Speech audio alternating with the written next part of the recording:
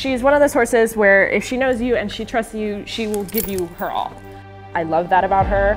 We started having small behavioral issues. I'd noticed that, she'd stop at fences she wouldn't typically stop at. She'd rear. We've been conditioned that many behaviours exhibited by ridden horses are normal for horses, but in fact, they're not. Every time I put leg on, she usually swishes her tail. They're often a reflection of underlying musculoskeletal pain. She just was not happy. From the look on her face, she'd have her ears pinned. She was just not content.